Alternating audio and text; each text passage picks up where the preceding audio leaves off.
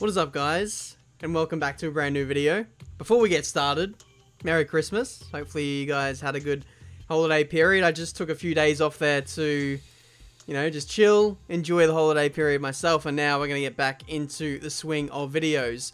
Yeah, before we get started, I also wanted to draw your attention to the sponsored series I did with Ride 3. I did 2 videos, the first of which I did with sport bikes and was just having a fun time with that, doing, you know, street races and stuff. And then in the second video, I did a night race at Macau. So if you want to go, if you guys want to check out those videos, link in the description. I'll leave a card annotation on screen. But let's get on with this now. The career mode, episode number 2 for the Bahrain Grand Prix. Let's do it.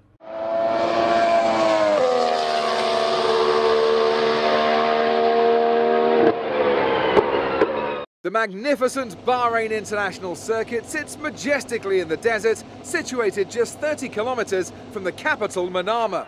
Welcome to the Bahrain Grand Prix, where practice is about to get underway. Sit rep, we've got a leak in the hydraulic system, so it's going to be a few minutes before we can get you out on track. Fantastic.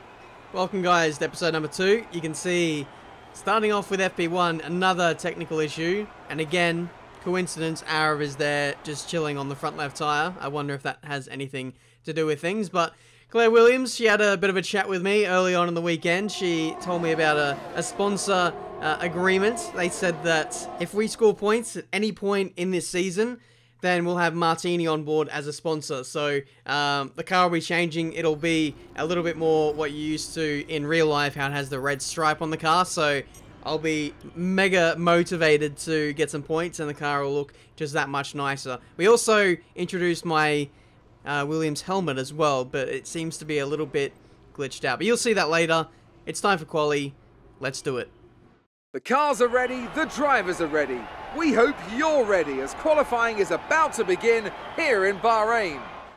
Alright, so here we are for qualifying, the first serious session of the weekend. Coming into this round, we did one upgrade. It was weight reduction, I believe, and that has gone on the car. Thankfully, we weren't turned down with that. It didn't get rejected or fail or whatever else. We should see a small boost in performance versus what we showed in Melbourne. So we'll see what we can do.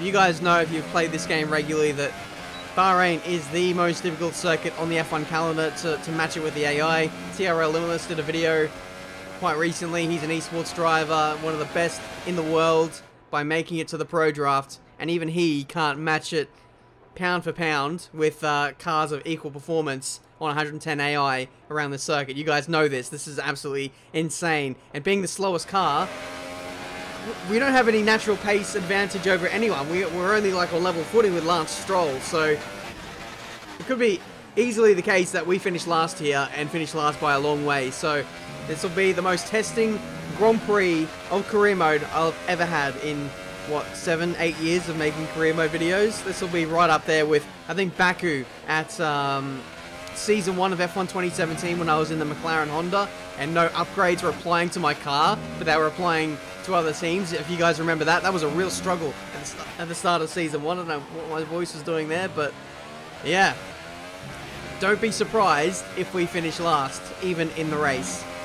But I'm going to give this my best approach, if we can. So far, this lap has been really amazing in qualifying. The laps that I put in so far, you know, was solid, but this one has just been another level. 4.5 tenths up as we go through the middle sector, using all the entry space. I'm using all the tricks in the trade here to try and just drag an extra couple of tenths out of this car, and that might be the difference between us qualifying last or maybe getting like 18th.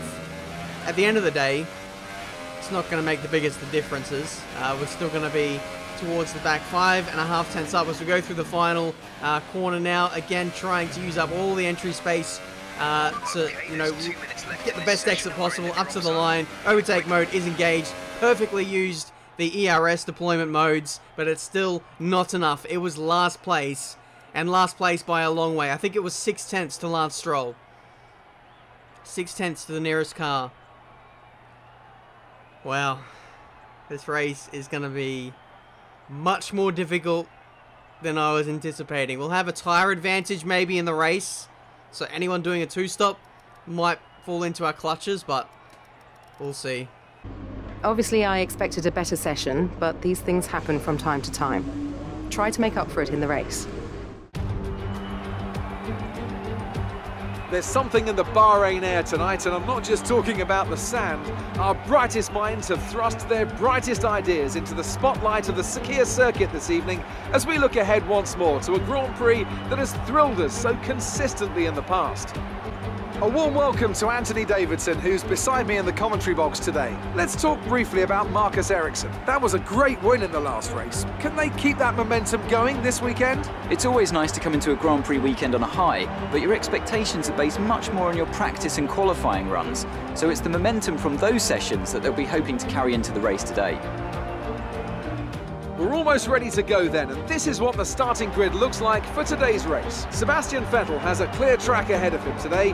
He starts in pole position, edging out Raikkonen, who'll start P2. Looking down the rest of the grid, we have Hamilton, Bottas, Charles Leclerc and Ricciardo, Verstappen, Hülkenberg, Perez and Carlos Sainz, Ocon, Gasly, Brendan Hartley and Van Dorn, Magnussen, Alonso, Romain Grosjean and Lance Stroll, Mr. Monaco, and Marcus Ericsson rounds off the grid. And now it's time to head down to the track. Keep your eyes open on the run to turn 1 and keep it clean. We want to come out in one piece. Good luck. Alright, here we are on the grid of the Bahrain Grand Prix. Oh, I don't know if I'm looking forward to this or not. This is gonna be the biggest challenge I have ever undertaken, and you know, I brought this on myself. You know, I said I'm not challenged enough, and here you go. You've got the ultimate challenge now. See what you can do. I mean, if we score points in this Grand Prix, I don't know what I'll do. I think this is greater than winning a race in league racing. I don't know, winning a championship. This would be quite the underdog story. But we're gonna do the one-stop softs to mediums. It's going to be near enough to 8 seconds faster than the two-stop. So this could bring us into the game, but our pace might be nowhere. 5 red lights, and away we go for the Bahrain Grand Prix. Harder compound than most people around us. Ericsson got a grid penalty, which demoted him down to last, and he's off like a rocket ship, off the line, challenging my teammate and the Haas is heading into turn 1. He gets boxed in by Alonso and Grosjean. We see if we can slide up his inside into turn 1. That's pretty pointless, isn't it? But it is still last place in this Bahrain Grand Prix. Now is the true test. Can we stay with the AI in race conditions? We are nowhere near their pace in terms of one-lap pace, but we've got good tyre wear upgrades. My consistency is usually pretty good. I can usually fight a little bit more in the races. There's more grip on the circuit, which brings the player into it a little bit more. The AI might be battling like they're doing now and getting bottled up like Ericsson is. We go up his inside, and that is P19 for the taking. That could be a pretty pointless move as we make a small mistake into the fast right-hander into the third sector, and Ericsson is all over us. So that was pretty short-lived. Probably best if we just let him go. Settle in behind him in the slipstream and wait for him to make the moves and force the overtakes, and that might give us half a chance to overtake the cars in front. So we'll have to wait and see. But early doors, it was very, very difficult to even stay with the AI. You can see that they're battling quite clearly, but even still, I'm not ranging up onto them like I'd expect. And now that things are settling down here on lap 3, they're actually pulling away. The mid-pack is pulling away. Oh, despite battling, despite me having a clear run and pushing as much as I can, Grosjean, I think, is out of the Grand Prix, so that's a free position for us. So at least we won't be finishing technically last in this Grand Prix, but we're still going to be last of the runners who are still in this race. This is a weird feeling for me, and given that we just put the number 1 on the car, this is far from a champion's drive. But I'm not going to give up. I'm going to hope that a safety car comes out. That'll really spice things up at the back end of the race if that can help me out. But team radio. Alonso ahead. Gap to car in front is 4.0 seconds. We're slower by 9/10 a lap. Oh wow, 9/10 a lap slower. That is quite the margin. I'm hoping that tyre wear brings me into this later on in the stint, and we can start to close in these guys. But in terms of raw pace, we just don't have it today. So we're just going to have to do what we can. The two McLaren Hondas. Oh no, sorry, McLaren Renaults, shall I say. getting caught up with F1 2017 career mode. I apologize. These two going side by side, that might allow me to catch up. Lewis Hamilton has already made a stop in this Grand Prix, so he'll be overtaking us in pretty much no time at all. But yeah, first stint was just, the car was feeling very lethargic. It wasn't really responding that well. Bahrain has got a lot of slow speed corners, which doesn't exactly lend itself too well to the Williams, given the wheel spin that this car has naturally with its imbalance in the chassis. So had to be a little bit cautious with planting my right foot, but otherwise I don't know, it's just not gelling this weekend. We overtake Hulkenberg, who comes out of the pits on his fresh super soft tyres. It'll only be a matter of time before he gets us again. But yeah, here he goes around the outside. I mean, rich and high fuel mixture and ERS deployment, but that's still not enough, which is crazy. So Hulkenberg takes back P15. We're still circulating as we are 10 laps into this race. I think we'll be stopping around like lap 13-ish, putting on the mediums, and then running to the end.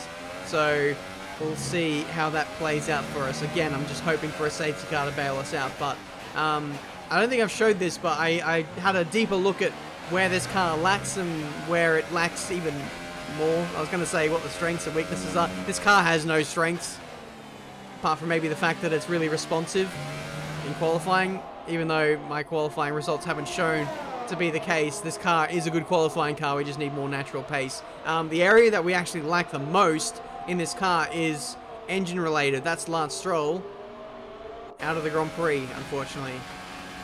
So we're down to 18 runners in this Grand Prix. We're going to be pitting in for our medium tyres. Yeah, so I looked at the upgrades that the Williams team have done in the first 2 seasons of career mode.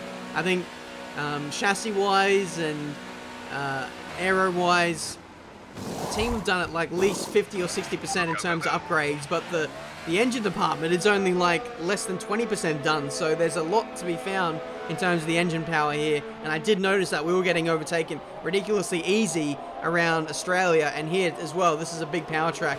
No wonder we're struggling so much. This is Magnussen now re-overtaking me. He had a poor start to this Grand Prix. I think he's doing a 2-stop maybe. I'm not too sure how he's lost track position to us, but now he is claiming it back here on lap 16 of this Bahrain Grand Prix. Did you guys see the pit stop, by the way, about a minute or two ago?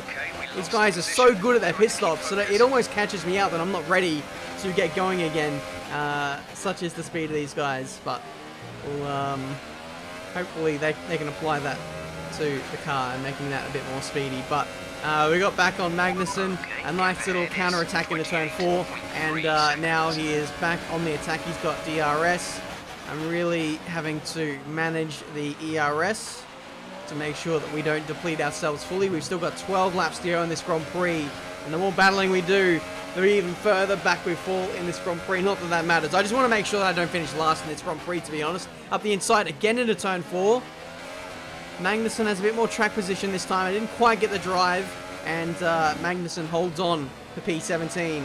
So I think he might hold on to that now as we lose the back end and just have a pretty wayward middle sector. So we'll have to pray for a good run through the second and third sector and a bit of DRS to help us out, but it's no use.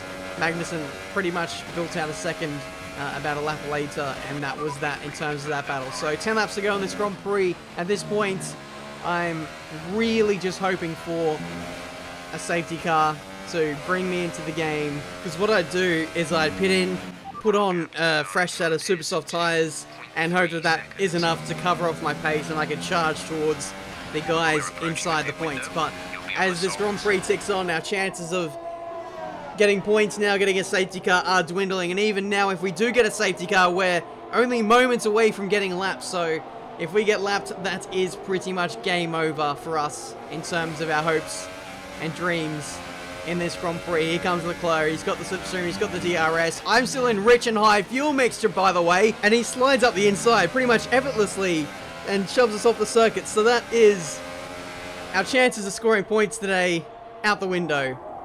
Here's the replay. Slides up the inside. I think the squeeze was a bit much. There was no way I was going to come back around the outside there. I just didn't have the momentum, the aero. Okay, some information on Magnussen. They have an issue with their car. They're going to be slow. Ooh. Well, that changes things. We might not finish last in this Grand Prix, but yeah, I don't know what the squeeze was for. Maybe a bit of bad blood between myself and Leclerc, just showing me the big mistake that I've made by switching to this team. I'm not sure, but it's now the last lap of the Grand Prix for me, being a lap down. Magnussen has some kind of issue. I don't know what it is. I looked at it on the replay. It wasn't front wing. Doesn't have a puncture, so it's something else at play. But even still with his problem, we're only slightly catching him, and he's going to get away with 17th place in this race. Leclerc wins the Grand Prix, sets the fastest lap on the last lap as well to further add to the domination. It's a Sauber 1-2, and for Williams, it is an absolutely horrid day. 18th and 19th. Again, no points. Not good enough. Not good enough at all. Let's push harder next time, okay? Thanks, man. The engineering department is not happy. You know, clearly they have high expectations, and so they should. We have dreams of being a contending team again. I'm not going to say we're going to win championships, but I'd love to be in a better position than what we are in currently. It's 18th place. Lance had the DNF, as you guys saw. We just never had the pace. Consistency-wise, we got better as the stints wore on, especially in that medium stint. There was a point halfway through where the pace just, like, switched on. And I felt like there wasn't so much of a pace disadvantage to the other guys, but I'd already lost way too much time at the start of the Grand Prix and in the early phase of the medium stint that there was nothing much that I could do there. But, yeah, it's 18th place. This was going to be a difficult Grand Prix. I knew that from the outset. We didn't have things go our way. And, yeah, that's just the result, I suppose. In terms of the expectation from the team, we had a short-term goal of finishing in 14th place. We just missed out on that in Australia by literally a meter. So that's 600 resource points we won't be getting today. But we still have 1,000 in the bank, which we might spend towards the chassis today. So if you look at the bottom of the screen, we can do an error upgrade. I think it's drag reduction. That was a failed upgrade in between Season 2 and 3. So we do have that up our sleeve. I would have loved to have done the major weight reduction for the monocoque of the car. But it's just too expensive. We're short by like 100 points. So we're going to have to delve into the minor weight reduction upgrade. And hopefully that can be enough to boost us towards some points in China. Which, speaking of China, is one of the more easier tracks on the F1 calendar to mix it with the AI, so we might have an advantage there. So we'll have to wait and see. An upgrade going on the car, the AI becoming slightly less OP, should make for a pretty balanced Grand Prix. I'm going to give it my all, see what we can do. Tyre strategy is pretty interesting there, given that the Ultras are like two steps softer than the other two compounds, so it could bring us into the race even more so than what it did today. But that's this race for today. Hopefully you guys enjoyed the Bahrain Grand Prix. It's not too often you see me struggle as much as what you've seen today, but there you go. That's what it looks like in a Williams that is supremely underdeveloped versus the rest of the field. On a level though, I'm really looking forward to building this car up and slowly, you know, ticking off every team that we overtake on the path to glory once again. But that's it from me today. Thank you so much for watching. Leave a like if you enjoyed. Subscribe to the channel if you're new to see plenty more F1 2018 content. The next race is the Chinese Grand Prix, where hopefully we can be in the fights for the first time in this career. Until then, I'll see you next time.